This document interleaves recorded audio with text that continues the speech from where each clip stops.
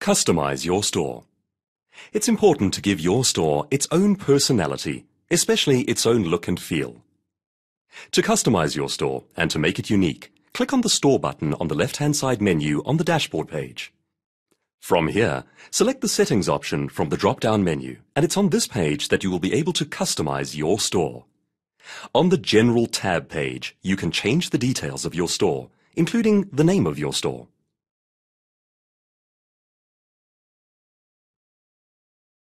This is where you can add your logo. Make sure the logo is available on the computer you are working on, as you will need to browse for it. You'll be able to adjust your logo to fit the required space available. Once you're happy with the position of the logo, click on the Crop and Save option found in the top right-hand corner of the page. If you would like to change the currency that you trade in, you can do so on this page. For South African rands, please choose ZAR.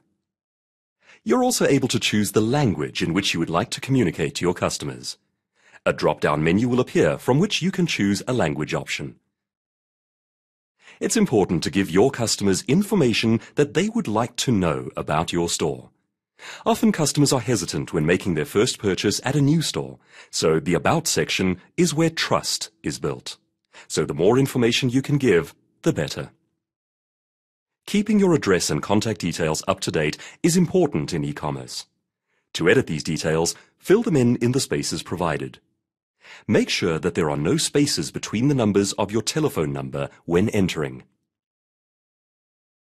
Support contact information is necessary, as customers like to know that there is someone they can chat to when they need help with a purchase. This information must be correct and kept up to date.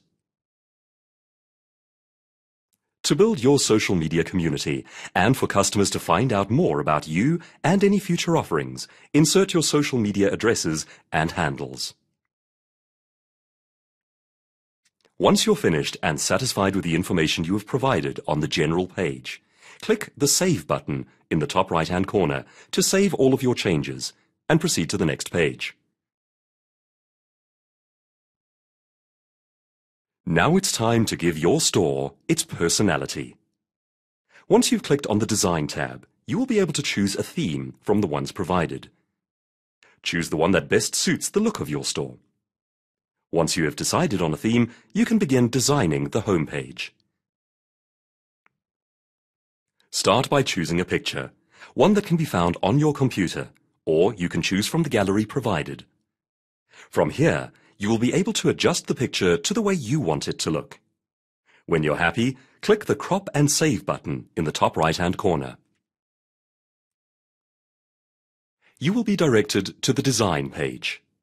Now you can begin adding text to your page. You'll be able to see in the example given where the text will appear on the home page. Begin with a headline, which could be a welcoming message to the store.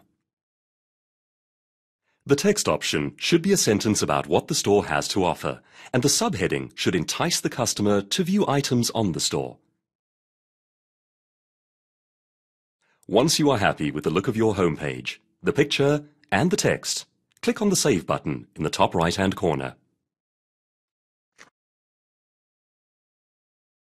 If you require any further information, please visit www.standardbank.co.za/SimplyBlu.